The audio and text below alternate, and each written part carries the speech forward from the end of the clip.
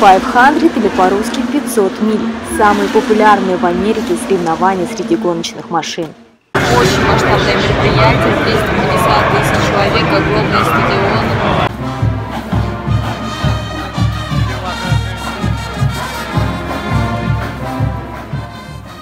А это местные красавицы пошли. Вот так они выглядят. И вместе с ними и дядя Вася, местного разгиба, думаю.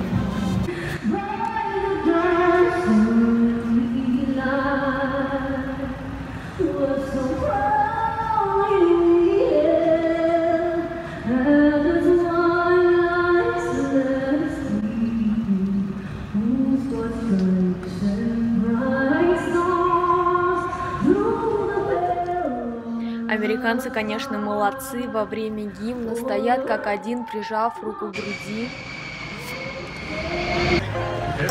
А вот и те самые красавцы, гонщики Indy 500.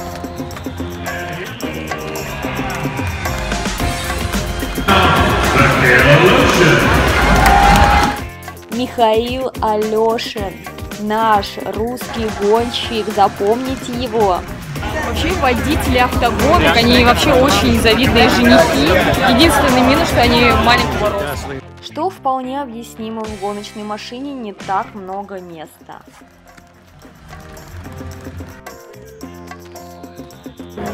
Это Росси, победитель прошлых гонок. One question for Russian blog. Okay. My name is Julia. You last winner, yes? Yes. Yeah. We need to go win two in a row, so that's the plan for sure. Да, признаю, это был не самый умный вопрос. У нас VIP-билеты, поэтому нам разрешили погулять по самому стадиону до начала гонок. А это гонщик Хантер, победитель 2014 года. В общем, пока я здесь была, выучила 3 самых больших команды. Это Макларен, Андретти, Сэм Шмидт и Тим Пенски.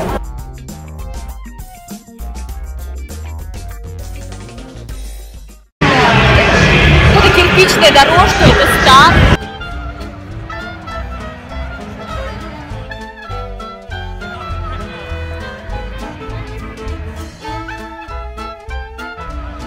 В общем, по традиции все целуют вот этот старт из кирпичей.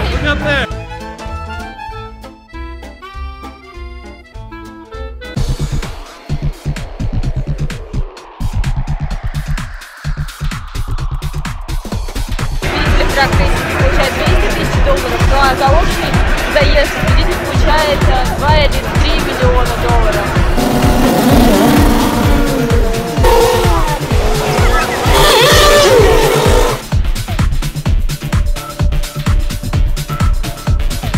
Смотрите, как Пенски и Сэм Шмидт переживают за своих.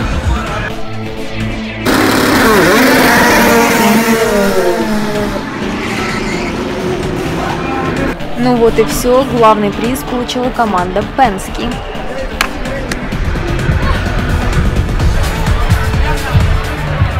Сейчас перерыв между заездами, в общем, все американцы потянулись в зону фастфуда. Все едят, а я пью воду.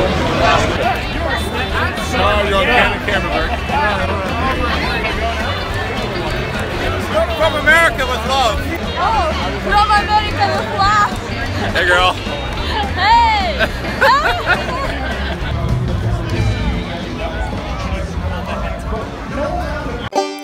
Вот она, типичная Америка.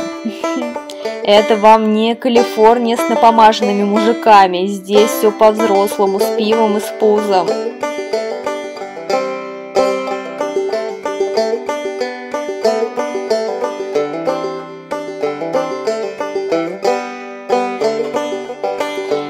Что-то мне это напоминает. В какой-то стране я уже это видела.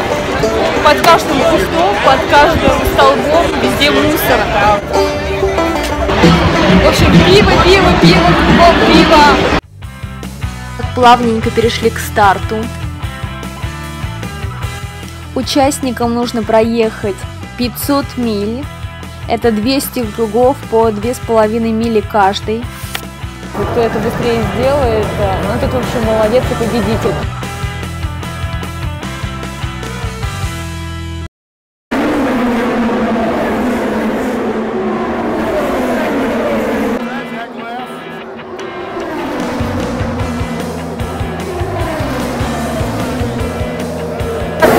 Скорость машин где-то 360 км в час. Вообще, я не успеваю даже следить за ними. Как я уже говорила, у нас VIP-билеты, поэтому нам разрешили находиться на пит-стопе. Это то самое место, где дежурят автомеханики, команда гонщиков. Невозможно! Запах жёлтых машин!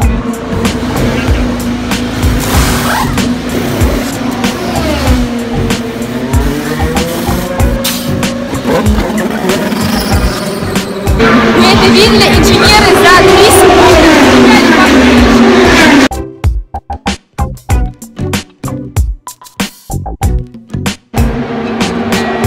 Вот этот пит-стоп для Алёшина.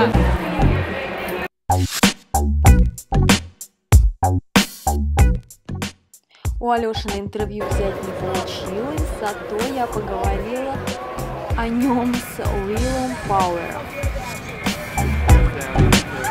Video for Russian blog. Good video? Yes, for Russian blog. Russian? Yes. Oh, so Mikhail Aleshin is definitely the man. Okay. Very fast. Вы думаете, почему розовый цвет? Потому что здесь водитель девушка. И почему-то меня совсем не удивляет, что она последняя в заезде.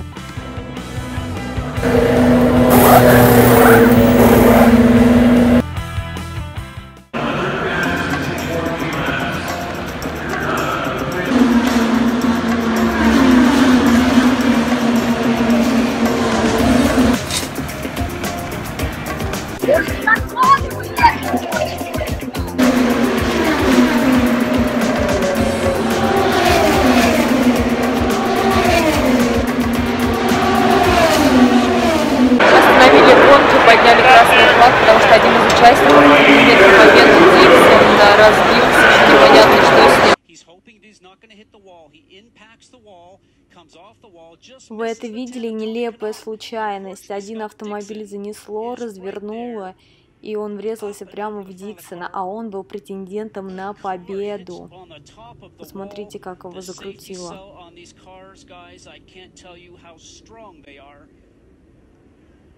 An awful accident, but as we saw Scott Dixon right there, hands away from the steering wheel. We saw him get out, and when we first went to this frame, when we first saw this accident, you heard some roar from the crowd, and that was because they... Как выглядит пожарный на случай того, что автомобиль разобьется прямо на пит-стопе, вот они уже стоят наготове.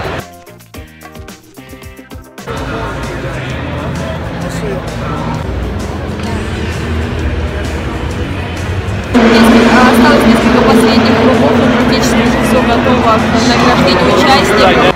Вот, смотрите, уже приготовили бокс с молоком. По традиции водитель будет пить не шампанское, а молоко. Здесь сразу 3 вида: кокосовое, миндальное и яблочное.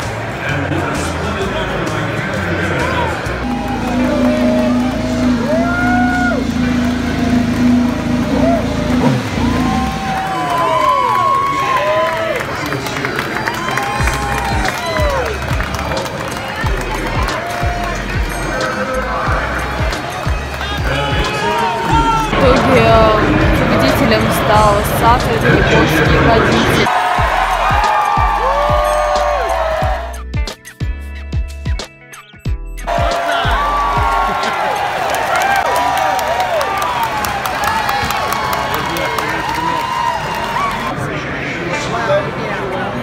Сейчас будет молоко. В общем, очень масштабная передача, очень масштабное мероприятие. 350 тысяч человек, как бы 200 миллионов. В итоге победителем стал. А у меня обгорел нос, обгорели щеки.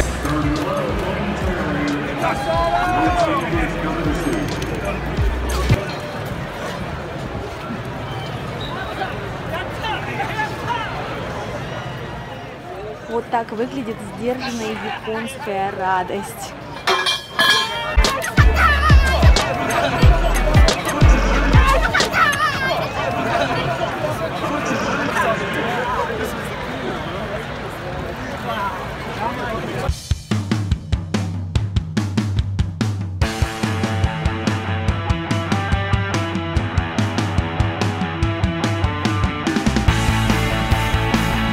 А это та самая традиция, помните, когда все целуют старт? Вот победители должны поцеловать старт, чтобы в следующем году тоже победить.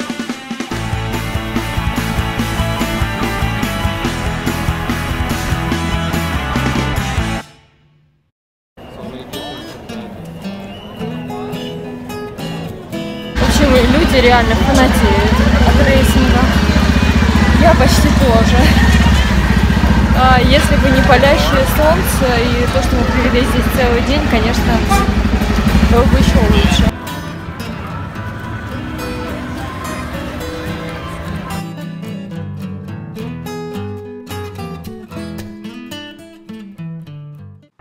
Ну а теперь нас ждет музей.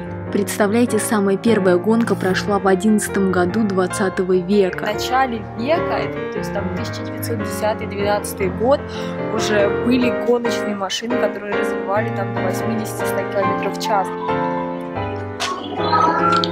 This is Rossi, who won last year. They're running so bad. Mario Andretti. Марио Андретти победитель 69-го года, ну а сейчас он глава собственной команды.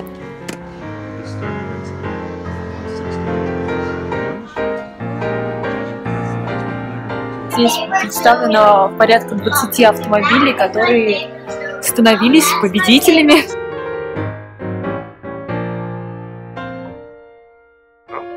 Розовая машинка. Я думаю, водитель женщина, оказалось, женщина была спонсором. Ну а на этом я с вами прощаюсь и напоминаю, что мы были в штате Индиана, в маленьком городке Speedway, это Индианаполис, если кто вдруг захочет сюда приехать.